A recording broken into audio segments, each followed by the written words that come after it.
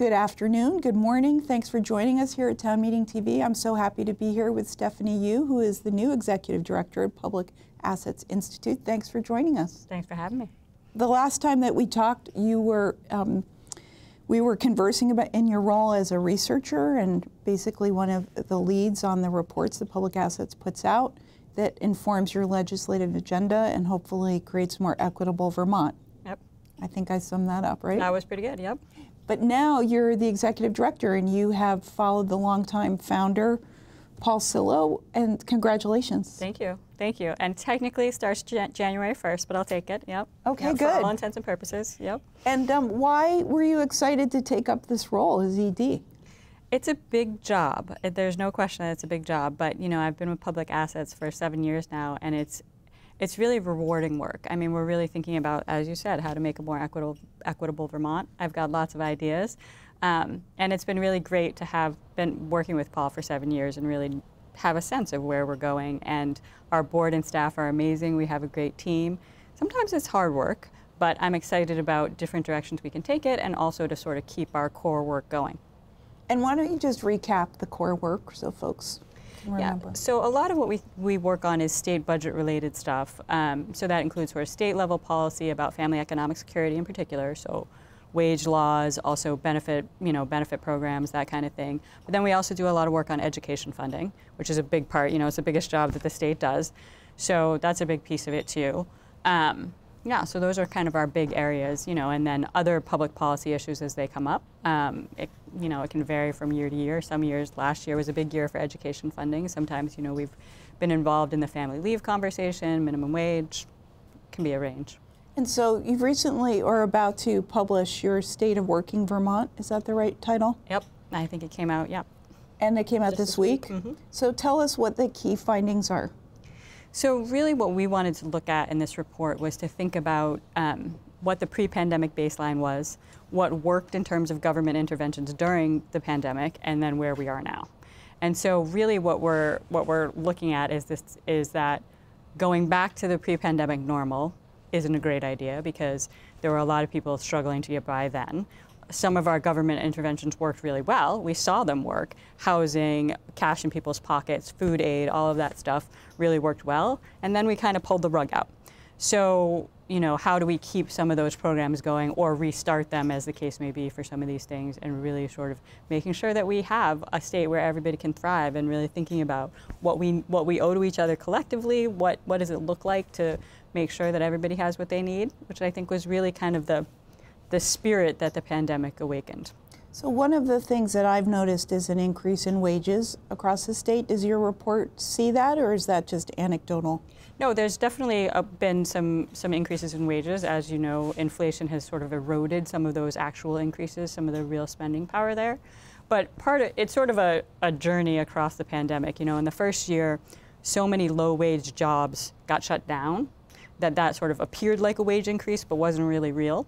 And then in 2021, it looks like there's definitely competition for workers. So we've definitely seen wages go up in a real way. But again, with inflation where it is, whether people are better off in terms of spending hours sort of depends on the job, depends on the sector, depends on your situation. And then what about the Great Resignation, this discussion about where are all the workers? This is a great question. It's not one that we can really answer definitively. I think we can say that there's a couple of factors going on. So the first thing to know is that labor force participation, so the share of working age people that are in the labor force, either employed or looking for work, is at its lowest level in more than 40 years, as long as we've been keeping track pretty much. So, and that cuts differently across age groups, it cuts differently across education, but overall it's at its lowest level in 4 decades. So the question is, where are all those people? Is it that wages have gone up enough that people are able to take, that people who maybe had a second job aren't taking, only have one job now? Or is it, we know that there's a section of people who retired early, who maybe it's not ideal financially, but whether it's health considerations, spouses' health considerations, whatever it is, we saw a lot of older people leaving the workforce, a lot of sort of early retirements, and so that's definitely a slice of it. There's definitely lower participation among, the 16 to 24, 25-year-olds, which had been declining before the pandemic, but definitely has gotten worse. So whether those are people who were working while they were in school or doing multiple things, or whether it was people who, you know, are able to live at home a little longer, or whatever the situation might be, there's a lot of moving parts, and there's not one, we don't have one neat story yet, but I think it's all of these things sort of put together. Well, I remember in 2008, a lot of people that were going to retire didn't. Mm-hmm.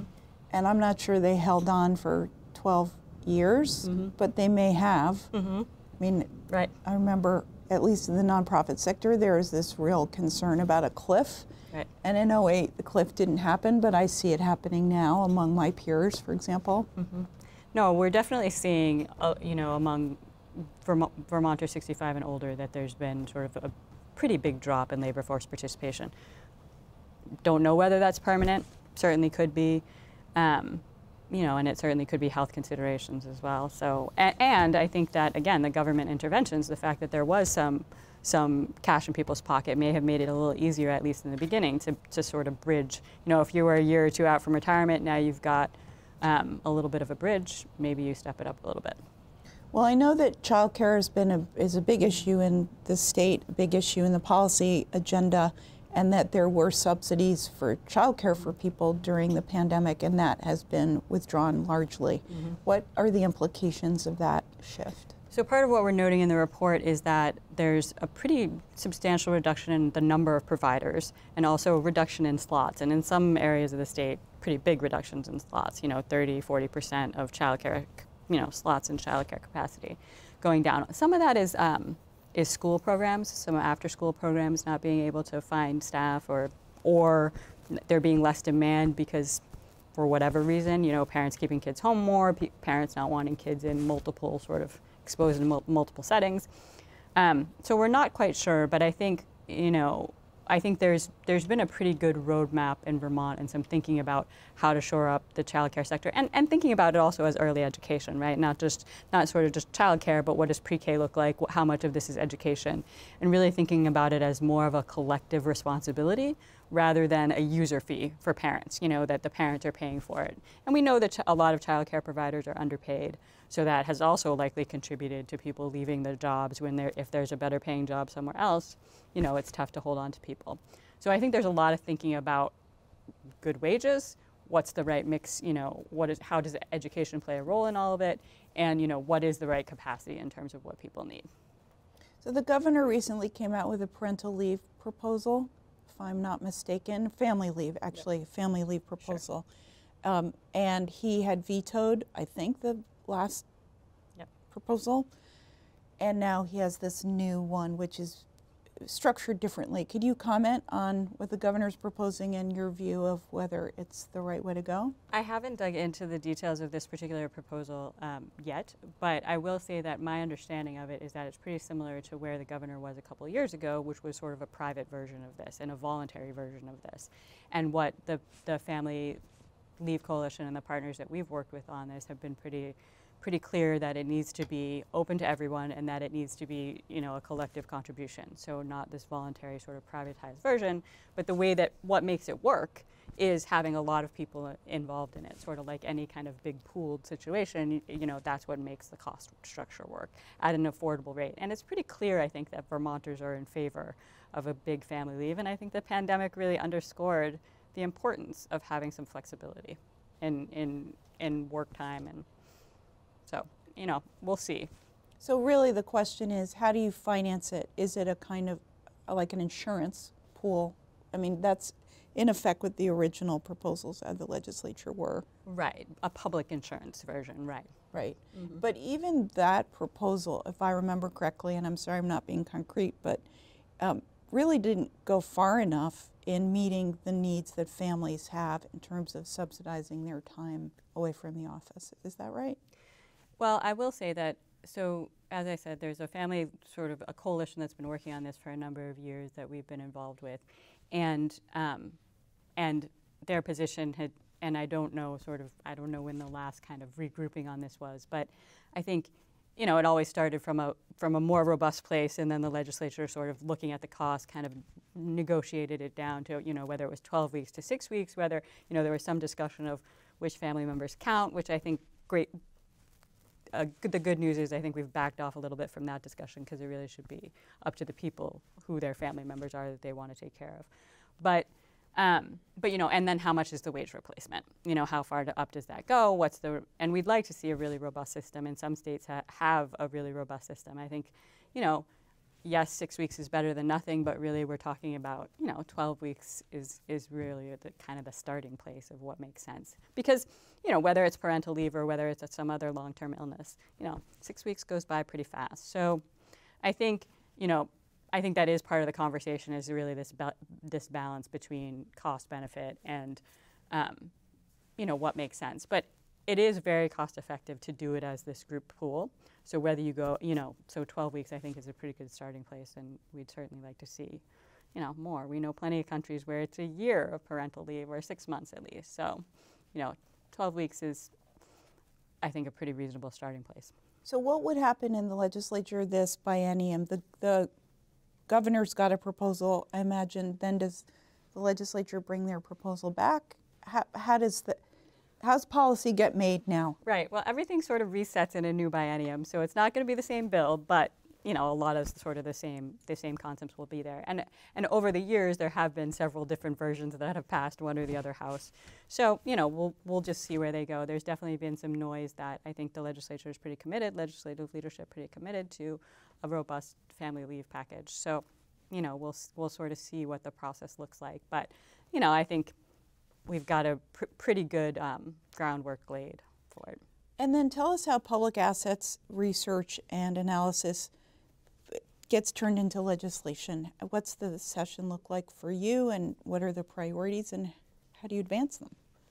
I appreciate that question. So, you know, it really depends. So this year, there's a couple different pieces that we're working on. One of the biggest pieces is talking about the EITC and the Earned Income Tax Credit and the Child Tax Credit. So I don't know how well publicized it was, but Vermont passed a child tax credit in the last session. And that's huge. Not that many states have them. It's a big, you know, it's $1,000 for kids under 6, you know, up to a parent income of a, you know, certain level, or guardian income of a certain level. But, you know, it could certainly be bigger. We want to make sure that it gets expanded to as many people. It could be both bigger dollar-wise and who's eligible could be expanded. One of the areas that we're looking at is making sure that all families are eligible for that credit. We'd also like to see the Earned Income Tax Credit go up. I mean, again, we raised it, the legislature raised it in this last session, but there's plenty of room to still grow there. So that's up there. And also there's sort of an eligibility, you know, who qualifies and who doesn't is part of the conversation, not just the amount of it. So those two pieces, again, that's what we saw work during the pandemic. The federal child tax credit was huge for putting money in people's pockets, and we saw positive effects, not just for those families, but you know, across the economy more broadly, and just really as a great direct way to make sure people have what they need and to kind of, you know, keep our economy going. So that's one piece. We're also working with some partners on some budget process stuff. I mean, it's a little bit boring, but a lot of it is really centering the conversation around what Vermonters need. And I think, unfortunately, what happens in our budget process a lot of the time is that we're kind of looking at, or I'll say the legislature and administration are sort of looking at how much money is coming in and then deciding what they can do. And there really hasn't been a balanced conversation about, are we meeting the needs? It's really like, these are all the needs we can afford to meet because this is how much money we have, as opposed to a real conversation about, do we need more revenue? Do we need different revenue in order to meet these needs, because these needs are really important? And so, you know, one of the things that we found in our report was that these pandemic interventions reduced poverty. You know, it was pretty straightforward. Put money in people's pockets, reduce poverty. It works pretty well. So, you know, are we committed to continuing to do that? So I think that's another piece where we want to at least make sure that we're having that conversation and actively making those choices, as opposed to starting from this place of, we're not raising revenue and we're never going to talk about, you know, what the needs of Vermonters are. You know, and I want to be fair. The legislature obviously spends a lot of time thinking and talking about the needs of Vermonters, but they're always thinking about how to stay under that cap too. And so I think that's part of the challenge. And I really think, you know, we saw so much community coming together, you know, so much mutual aid, so, you know, sort of the spirit of collective, you know, meeting each other's collective needs together. during the pandemic, that I think there's a real space to keep that going.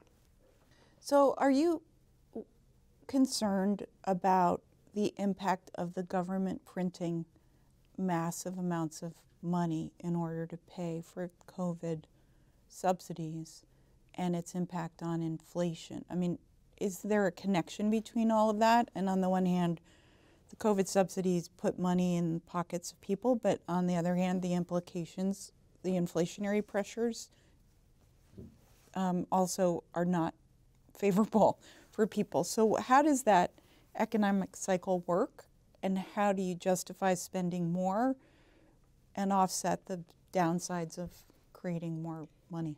So there's a lot going on with inflation, and there's a lot of factors. And of course, you know, when you see the price of gas go up, when you see the price of food go up, it has real immediate implications for people, especially if wages aren't growing fast enough.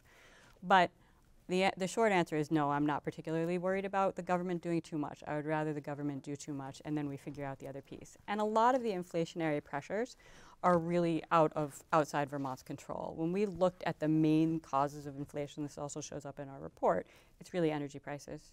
Energy prices is the biggest jump. So home heating, you know, fuels as well as gas prices, and those are really things that are happening across the country. It's not particular across the world, really.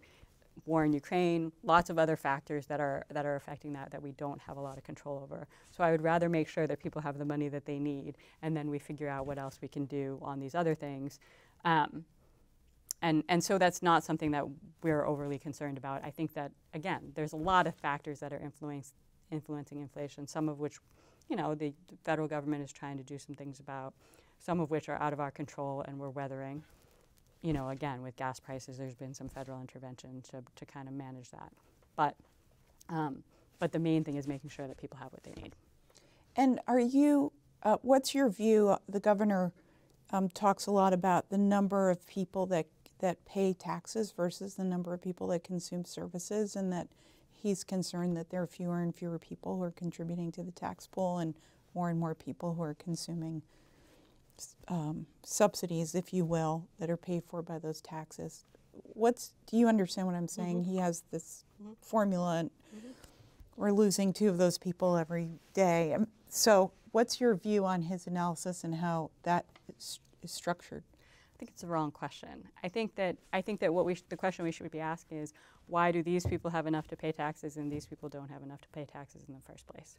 So I think that's the question. We've certainly seen income inequality on the rise, concentrated in the hands. And again, the pandemic was we hope, a very unusual situation, and it also highlighted cracks in the system that already existed, right? So we knew we had poverty before. We knew that wages weren't keeping up with inflation. We knew housing prices were unaffordable for a lot of people in the state.